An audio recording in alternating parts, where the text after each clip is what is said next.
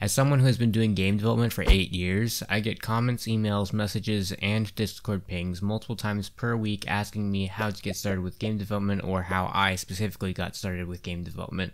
The standard answer from myself and many other game developers is to just say, keep making games or look up a tutorial. While these are valid responses, they don't seem to be the answer people are looking for. Lately, I've been trying to put an hour or two into learning about music composition every now and then. Similar to game development, if you ask someone how to get into music composition, most people will tell you to make music and learn music theory. With how little time I'm able to put into music composition, I want to ensure that I'm learning as effectively as possible, so when I'm broadly learning music theory or making songs, I tend to worry about whether or not there's a better way to approach the learning of music composition. With that in mind, I'll try to answer the question, how do you actually get into game development, with a few more specifics. If you're getting into game development, that probably means you'll be writing a lot of code. There's some software called Tabnine that I've been using when I'm coding to help me code faster for almost 5 months now, and the guys behind Tabnine have been generous enough to sponsor this video. Tabnine is something that I actually use all the time, and you can see me using it in some of my streams. It's a code auto-completion tool that's based on OpenAI's GPT-2 model, which can provide incredibly accurate code completions for most of the modern popular programming languages and even just normal text sometimes. Tabnine can be used offline without internet and trains a local model off of your project's code to adapt to the way you code to give you even longer and more accurate code completions over time. It's just a plugin that's available for many popular IDEs, so it's super easy to set up as well. I know that many of you guys watching are students, and I am as well, so Tabnine is giving free access to Tabnine Pro to any student with a student email, so there's almost no reason to not use Tabnine if you're a student. For the rest of you, you can get 20% off of Tabnine Pro by using the link in the description. Once again, thanks to Tabnine for sponsoring this video. One of the most important things to keep in mind is that many people have different goals when they get into game development. Some people want to just do a specific part like coding or game design, while others may want to work fully solo like me. Also, some people want to end up working for a AA or AAA game development company, while others may just want to be an independent developer or hobbyist. I'll attempt to account for these cases as I go over a basic route. I'll say this up front, if you are just interested in doing like the asset work for game development, like 3D modeling, artwork, or music or something, you're probably in the wrong spot, unless you're interested in also learning the other stuff as a way to mess around by yourself. If you're looking to be a game designer, you should probably know how to make games on your own, even if they're simple. And for the people coding or people who want to do everything, you're in the right spot. Ultimately, your first step will be to pick your means of development, whether this be a game engine, framework, or whether you'll be working from an even lower level, like OpenGL. If you've already chosen your means of development, you can skip ahead using the timestamps in the description, and if you don't know what a game engine is, I highly recommend that you look that up now and come back to this video. I've actually made games both with and without engines, and I made a video that covers this choice recently, but here's the short version. If you intend to work for a company doing game dev work, or you intend to make a modern looking 3D game, you should probably start with a game engine. You don't have to start with a game engine for these things, but you might as well if you'll need to know how to use them later. In general, the default should probably be to use an engine unless you have a good reason not to use one. If you're young, new to coding, and planning on getting into a software engineering type job outside of game development, like I did, it's usually better to work from a slightly lower level to get a more general experience with languages you'll be using in a normal computer science career.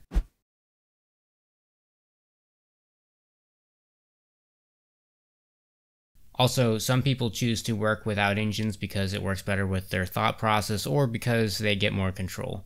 Don't be afraid to swap if things aren't working out well for the way you think. Next up, you want to pick the specific engine, framework, or library you'd like to use. If you're using an engine, there are lots of options and lots of in-depth comparisons to look through, but to get you started, I'll start out by suggesting Unity, Unreal, and Godot. I highly recommend looking up some comparisons to see what fits your needs. While I've tried all three at some point, I don't have enough experience with any of them to do a full comparison. With the engines out of the way, it's time to talk about frameworks and libraries. If you've already learned a programming language, it doesn't really hurt to go with whatever language you've learned.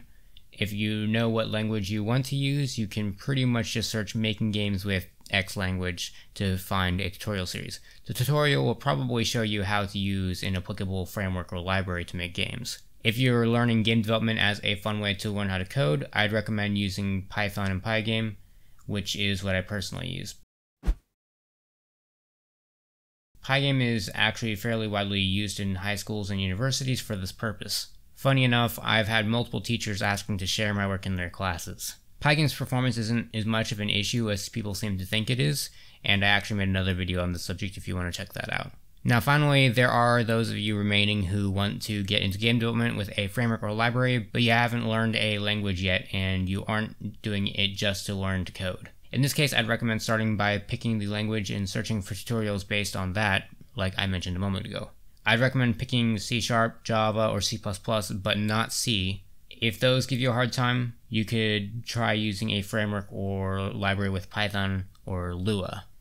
So you've picked your means of game development. The next step is to learn how to actually use your means of development. If you haven't already picked a tutorial series, course, or book to follow, you'll need to pick one now. There are a bunch of ways to learn things in the software world, but I highly recommend video tutorials for newer people since good video tutorials show you everything by nature of being a video. Written tutorials sometimes skip over some details that they assume most people will figure out, which can lead to a lot of confusion if you aren't able to fill in the blanks. That said, written tutorials are normally faster to read through and follow. As you get the hang of things, you'll likely find written tutorials or raw documentation are better, but for now, the video tutorials are likely to be the right choice. Don't worry too much about the tutorial series you follow. If it's not working for you, try another one. When learning from tutorials, it's important to have a certain mindset. There's the situation commonly referred to as tutorial hell that many, possibly the majority of new people get stuck in, which often results in them quitting game development as a whole. Tutorial hell is when you are only able to do things you've learned from tutorials and you're unable to take the more basic principles that you've learned to creatively implement your own solutions for your own problems. As someone who makes a ton of tutorials, I've seen questions from hundreds of people who are in this type of situation. When you're using tutorials, you need to be looking at the basic concepts and thinking of different ways they can be used aside from whatever the tutorial is supposedly for. As an example, if you see a tutorial showing you how to make collectible coins, you need to try to break it down into concepts like collisions, objects, and inventories so that you can implement that functionality for other things like using collisions for combat. Stomping a Goomba is like collecting a coin, except you have to be moving down when you collide. It gets removed on impact and gives you points instead of coins. I actually made a video on the idea of breaking down problems, which may be worth a look. Don't think that just finishing your tutorial series is your main goal, because chances are if you just follow the tutorial series and don't mess around with whatever you're working with and experiment for yourself to make new things, you're not going to be learning much, because at that point you're usually copying things. When you play around with the things you've learned to try to make new things, you tend to learn it a lot better and remember it better. Tutorial hell is usually the default state of new developers, and it's something you learn your way out of. You can tell when you're out based on the types of things you search when you're stuck. If you're able to search for those lower level concepts and easily apply them to your problem, you're out.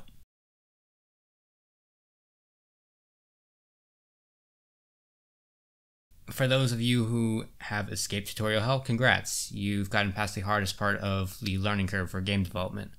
To be clear, there's nothing wrong with searching for your specific high-level problem, like wall jumping as an example, early on, and in most cases it's actually a good idea. But your goal should be to get to a point where you do not need to do that anymore. Okay, so you're either out of tutorial hell or you're at least aware that you're in it. What should you make? I frequently get asked for some good beginner projects, but the best beginner project varies wildly. If you're brand new, I'd recommend sticking with whatever main tutorial you're following until you've finished it. After that, try to think of something you mostly know how to do. Let's say you understand basic rendering and collisions while also understanding how to make collectibles. Making a snake clone may be a good idea since you know many of the basics, but you probably don't immediately have an idea for managing the snake's body. There are tons of resources to help you if you get stuck as well. It doesn't have to be a classic game like Snake or Pong either. If you have a simple idea that you think you can mostly do, go ahead and do that.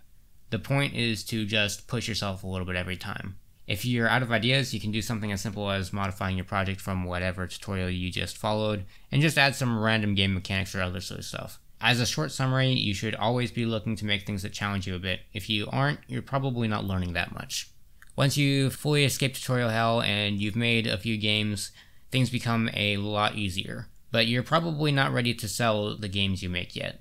For many people, selling games or making a game that becomes moderately popular is the next goal. In the meantime, if you're out of tutorial hell, I highly recommend participating in game jams. In game jams, you make a game within a specific period of time. Normally, game jams have a specific theme for the games to be built around, which helps you get an idea. Coming up with a game based on the theme spellcasting or the theme falling is normally a lot easier than coming up with a game idea from nothing. Game jams also force you to make a small game and finish it. They quickly give you experience with the broader game development process, and it helps you deal with procrastination or loss of interest in a project due to the time frame. Most game jams have a feedback and ratings phase as well, so people will give you written feedback on your work, which is very hard to come by as a new developer. There are tons of game jams to participate in with different rules and time frames. Personally, I like to participate in 48-hour solo game jams where you have to make all the assets from scratch, but there are options for week or month-long game jams as well with different asset use rules. Just keep in mind, game jams aren't as scary as people seem to think they are. Just make a game, it doesn't matter how simple, within the time frame and try to do better each time you participate in one. Even after you've gotten the hang of the game development process, I still recommend participating in game jams. It's probably the most rapid learning experience you can get in game development. I've been coding for nearly 8 years now, and I've participated in over 20 game jams. When I wanted to learn the basics of Godot last year, I chose to use Godot in a game jam and forced myself to learn it for that jam. I have a time lapse of my desktop as I was using Godot for that game jam and learning it, so you can see me learning if you're interested in that. Game jams are a great source of ideas and community as well. Both of the games I've sold were as a result of participation in game jams in some way or another. If you're looking for game jams to participate in, both the Owlka Jam and the Ludum Dare are very good. Itch.io has become a platform for hosting game jams as well, so you can easily find hundreds of different game jams there. Once you're at this point where you're fairly comfortable making games, you should be fairly comfortable with learning, and you should be able to tell what needs to be done next to continue to improve. There are just a couple more things I'd like to cover. First, a lot of people don't know where to start when releasing their games. I highly recommend making an account on itch.io, which is a platform for game distribution. Unlike Steam, they will take as little as a 0% cut if you decide to sell a game, and they don't charge you $100 for uploading a game. It's free. It's basically the go-to service for indie developers to distribute their games. That said, the user base isn't as large as Steam, so if you make a larger game that you're willing to pay the $100 fee for, it can be a good option. Personally, I release all of my games on itch.io, and I release my paid games on both itch.io and Steam. The final thing I'd like to mention is the asset aspect of game development. If you're a solo indie developer, you're probably going to need to learn to draw and compose music since asset packs are normally pretty restrictive. These are sort of their own thing and can be approached separately from the problem of learning game development. You can make a game with no music and squares for artwork. I'm obviously not experienced enough with music to get you started on that, but I did make a video on this topic for pixel art. Anyways, I hope this video gave you a sufficient explanation on how to get started with game development and get to a point where you can potentially sell your games. Have a good day.